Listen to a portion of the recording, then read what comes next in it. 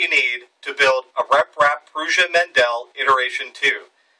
On the right side of the table are the tools and supplies you'll need, and on the left side of the table here, from the nuts and bolts all the way over, is what's usually included in a complete kit. And more specifically, this is what is included in a complete kit at Northwest RepRap, or nwreprap.com.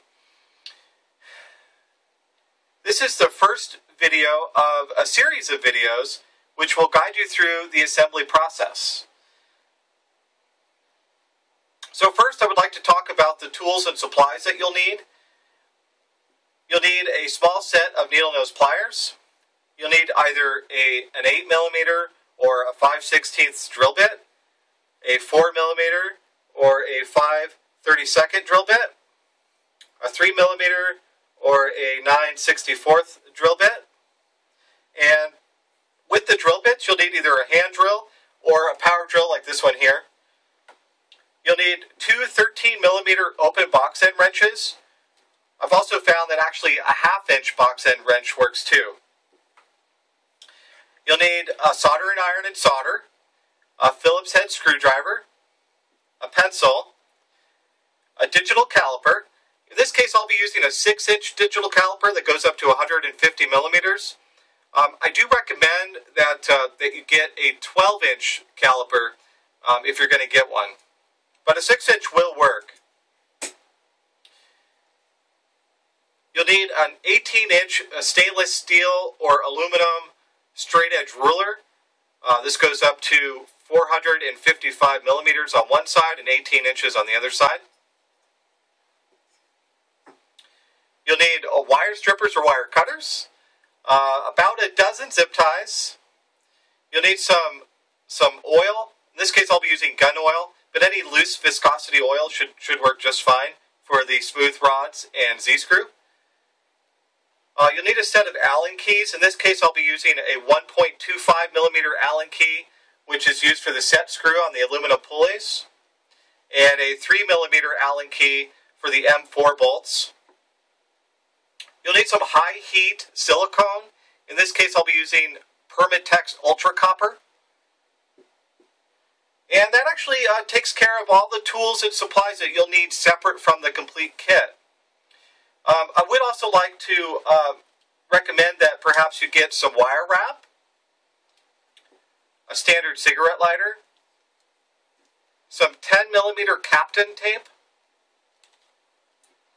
a standard pocket knife, a pair of crimps,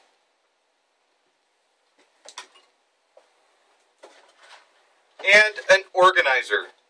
Preferably an organizer with compartments that are removable, which helps with the assembly process, and then the organizer helps you store extra parts that you don't use. Okay, and that takes care of all the tools.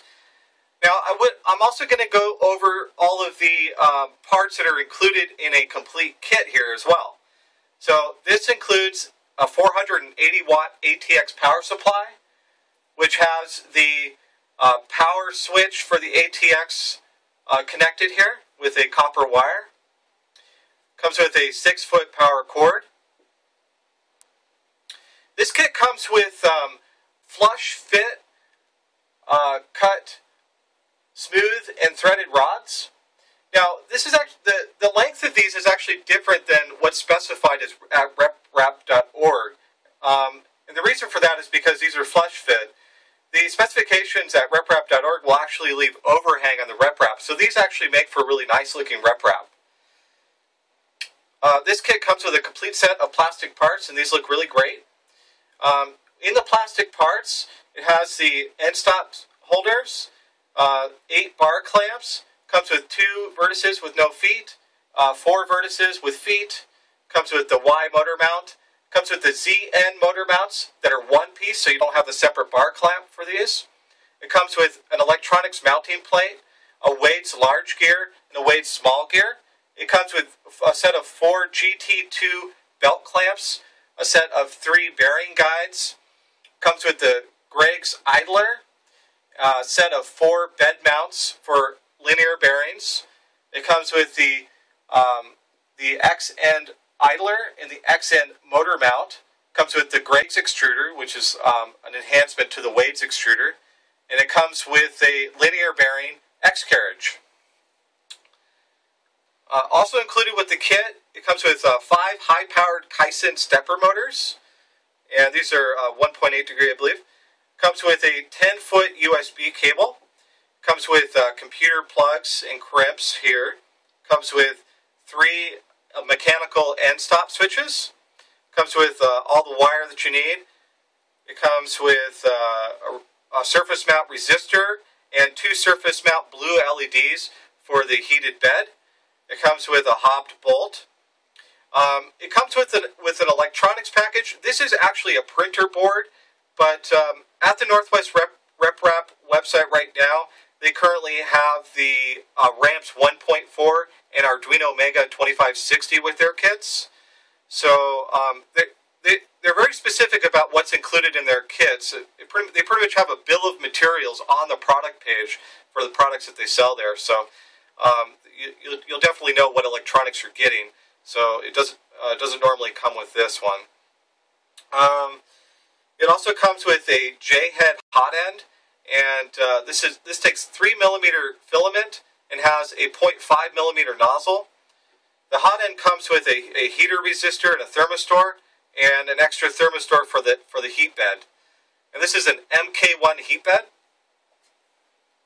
which also comes with a tempered glass, custom cut glass bed, as well as a 1/4-inch MDF board for the bed. The kit comes with 234mm measuring stick and a 290mm measuring stick. It comes with paper clips, a set of 4 rubber feet, 6 608ZZ roller bearings. Comes with a set of 12 LM8UU linear bearings. It comes with a set of 2 aluminum couplings. This goes from 5mm to 8mm. These are really fantastic. Comes with springs for the Z-axis, and it comes with springs for the extruder. It comes with 2 sets of belts for the Y and X axis. This is GT2, and it comes with 2 GT2 17-tooth aluminum pulleys with a 5mm bore, so it fits on the stepper motors. Comes with 100 nuts for the threaded rod and 100 washers. It comes with 30 lock nuts for the M3 bolts, and it comes with 30 regular nuts for the M3 bolts. It comes with 100 M3 washers. It comes with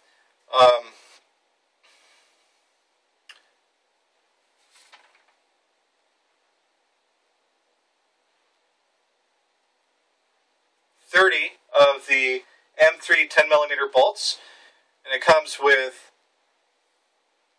20 of the 25mm M3 bolts, and it comes with 30 of the M3 14mm bolts. It comes with 2 60mm bolts for the extruder idler and 1 30mm bolt. And it comes with 2 M4 bolts, 2 M4 washers, and 2 M4 nuts.